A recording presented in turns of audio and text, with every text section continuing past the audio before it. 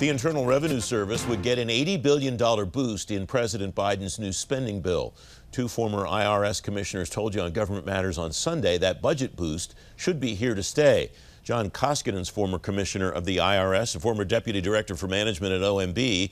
He is writing in the Washington Post with former commissioners Lawrence Gibbs, Fred Goldberg, Margaret Richardson, and Charles Rosati. John, welcome. It's good to see you again.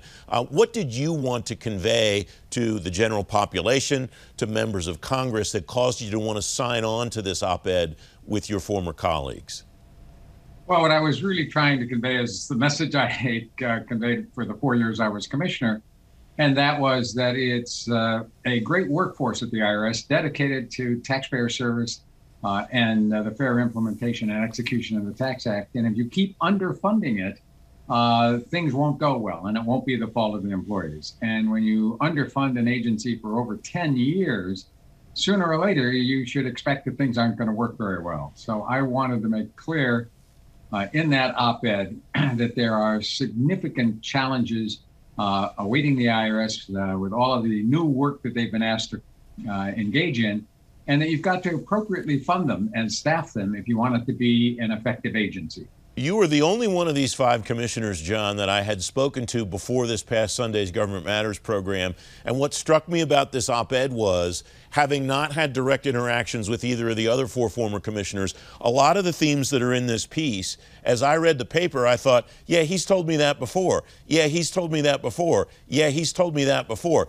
There's not a lot new here, is there? This is what commissioners of the IRS have been asking for a long time. Is that a fair read on my part? It certainly is. Led by the Republicans in Congress starting in 2010, the agency for 5 or 6 years was not only underfunded going forward, it had its budget cut. And the net result was we lost about 20,000 employees while I was the commissioner for 4 years. And I kept trying to get the Congress and the public to understand that at some point you don't do more with less, you do less with less. And while a couple of congressmen growled at me for making that comment, it did seem to me important then, and more important now with all the additional responsibilities of the IRS, for people to understand you've got to fund the agency appropriately, staff it up with the right number of employees if you want it to run effectively. You and your colleagues write in this piece that changing the problems at the IRS happen 3 ways: information, resources, and technology. I'll put you back in the commissioner's chair for just a moment. This $8 billion a year, as it works out, on average, that the president's proposing, if that comes to you, where do you stack it first, John, among those 3 priorities? Well, I think you probably don't choose among them. You actually go across the board. You need to staff up appropriately.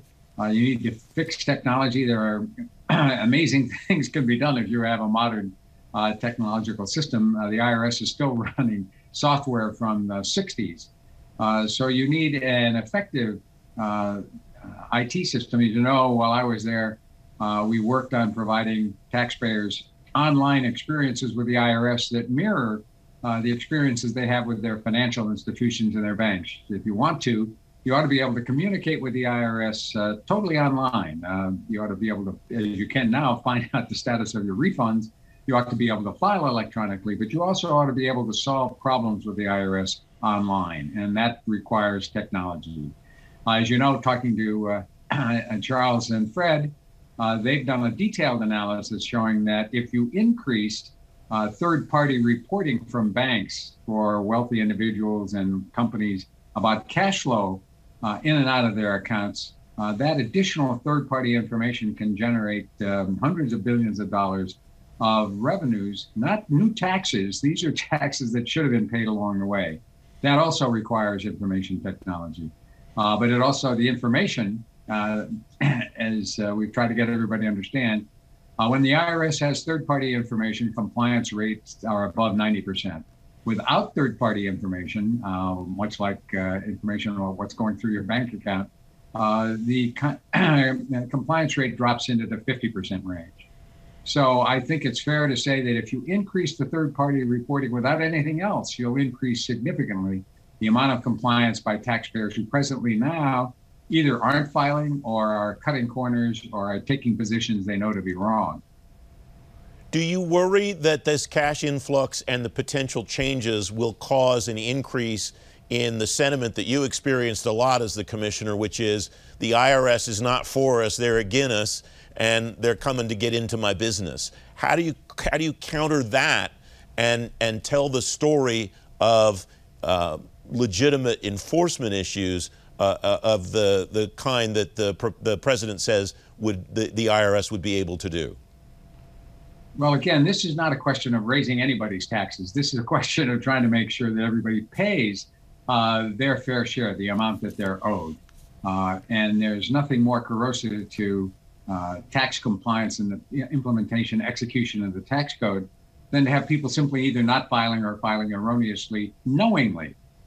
So this is another way to look at it is, to the extent you underfund the IRS, saying, well, we don't want big government, and you don't allow it to effectively enforce the existing tax code, as I used to say, what you're providing is a tax cut for tax cheats. And it's hard for me to imagine anybody's going to say, no, we don't want the IRS to be effective. We want people to be able to underpay their taxes or don't pay taxes at all. It just seems to me that's not a tenable position, even though sometimes that seems to be the position people are taking.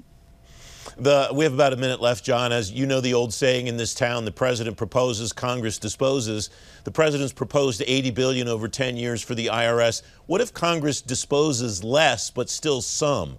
How would the IRS triage where to put that money based on the outline that you talked about a moment ago? Well, again, I think what the IRS would do, first of all, it's important for people to understand the IRS cares a lot about helping people pay their taxes. So the fact that you can't get through very easily on the phone really is debilitating to the enforcement of the tax code. So I think you would try to make sure you hired enough people so that everybody who wanted to could get through on the phone. And then there is low-hanging fruit. There are audits out there that when I was there, we knew needed to be done. You didn't have to go hunt for them. We just didn't have the resources. So my sense is, even if you only got $2 or $3 billion a year, it would be a great step forward for taxpayer service, fixing the information technology, and improving the execution of the tax code, making sure that people pay the amount that they owe. John Koskinen, thanks very much as always. Great to have you back on the program. Thanks for having me.